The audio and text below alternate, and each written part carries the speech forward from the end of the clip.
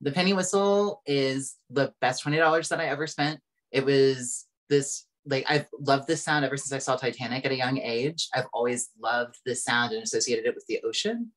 So it was, to me, almost a counterpart to the kind of solo soprano part that was happening. It was this repeated minor second, very bendy, like a very drenched in reverb, like coming from the distance, almost like the ocean calling you, very hypnotic and pulsing almost, even in sometimes. Nah, that's it. That's the how I make music stuff right there, man. Hypnotic, pulsing. Like this is an experience, man. This is an experience. Okay, cool. That's great. Perfect. Thank you. Keep going. Yeah, pan flute. The pan flute was just this very breathy alternative to the penny whistle.